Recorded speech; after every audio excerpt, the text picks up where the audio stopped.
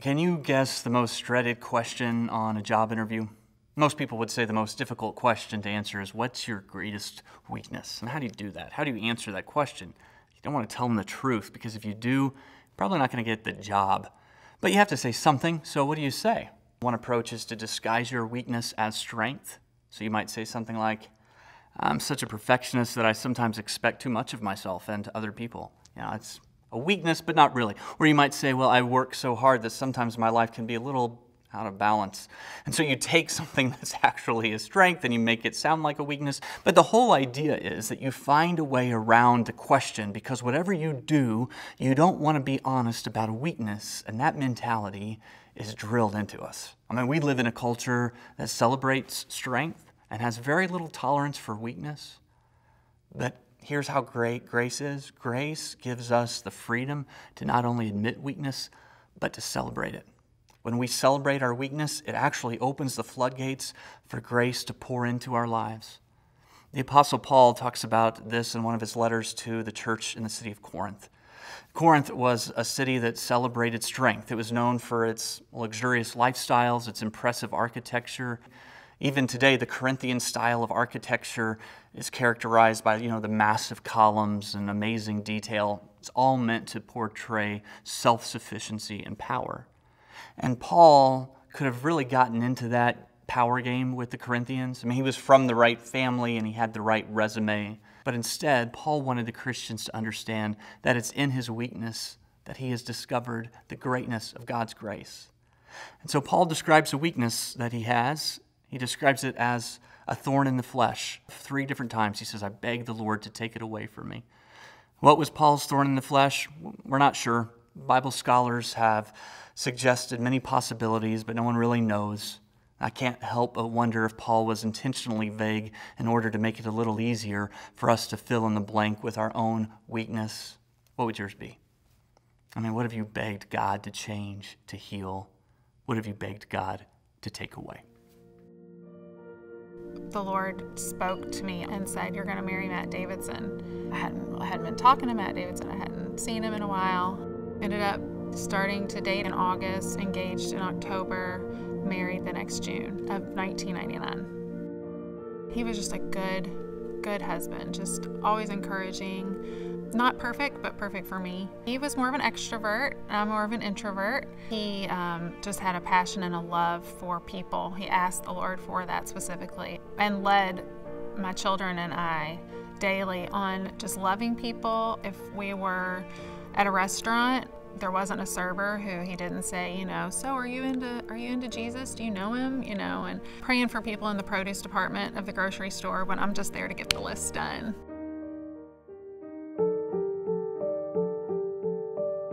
I got a phone call from a number I didn't recognize. I heard a man say, I'm with Matt. He said he's been in an accident, but he's okay. He wanted me to call you. I just gathered the kids, put them in the car. The EMS lady said, he's going to be okay. I think he's just got a broken hip. He had a tear in his arm and some glass and blood in his hair.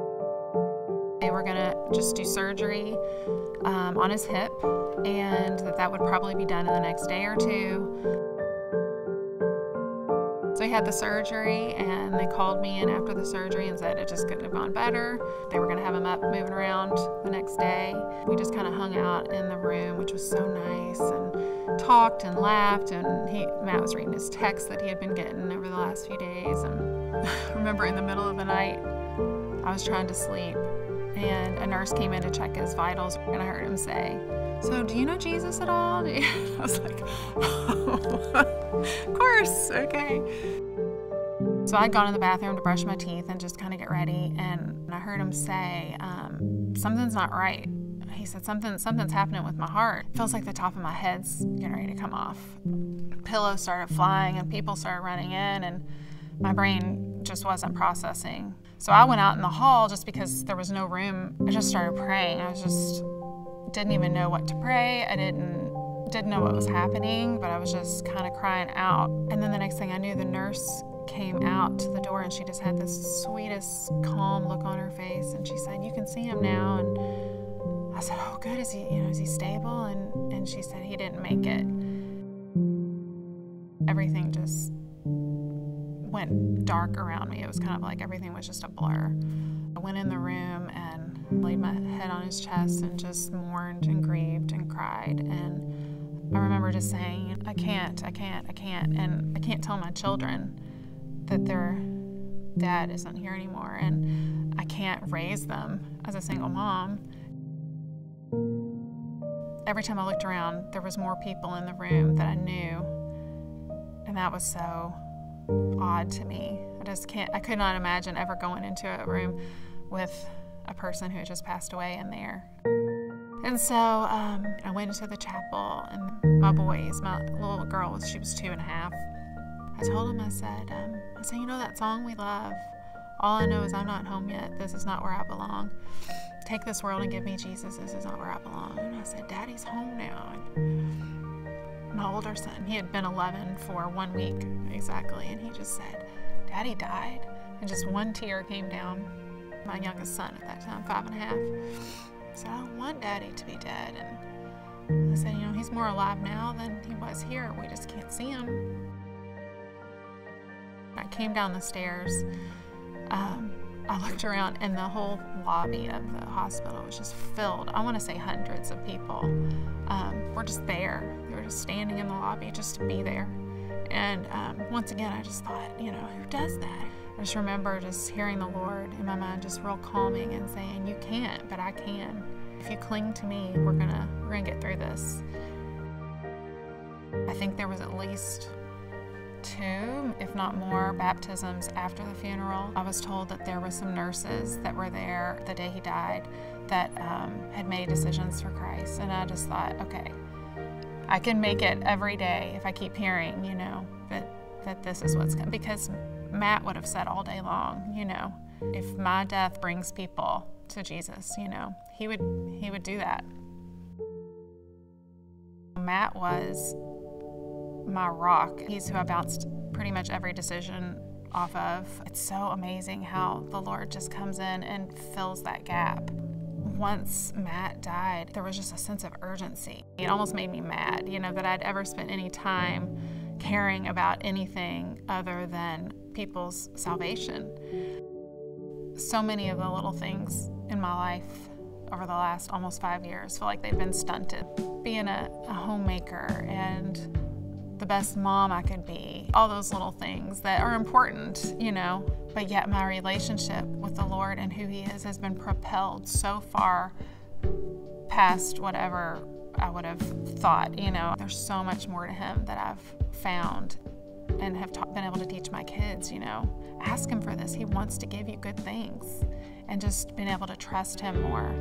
And I tell them, especially my older ones, you know, you have an understanding that most people don't have, and, you know, to whom much is given, much is expected. We're coming up on 5 years now, and I wake up excited every day to see what I'm going to experience with Jesus. My definition of grace is the power that I don't have, that can only come from Him. The fact that I'm more in love with Jesus than I've ever been, that I really knew was possible. And that my kids have a different perspective of who He is huge, and it's a gift that I don't take lightly. That's a gift that I wouldn't have had because I relied on Matt for adventure, you know. He is who He says He is, and that is good, and that is love. That's all we've experienced from Him.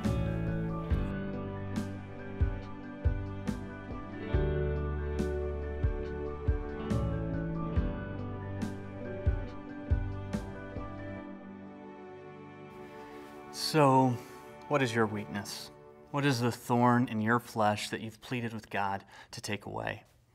We aren't exactly sure what word Paul would use to fill in that blank for his weakness, but he makes it clear that God's grace is always enough.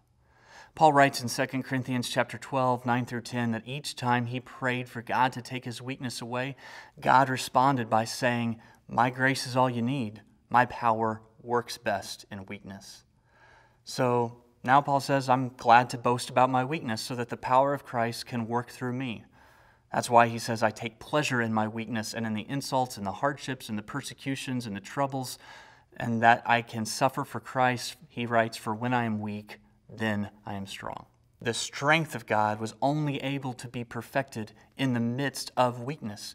And so Paul became more and more excited about his weakness than his power, because in his weakness there was room for God to show up and show off. And acknowledging weakness then invites God's presence and power into our lives. When we are weak, God's grace is greater. So would you do something for me as we finish this up? I want you to imagine that in your hand is a single cup. It's empty. And let's just say that this emptiness represents your weakness. And someone directs you to a nearby hose. The water comes trickling out of the hose into the cup, and you're hoping there's at least enough to fill up your cup. And the water goes right up to the edge and then stops. And time passes, and you come back.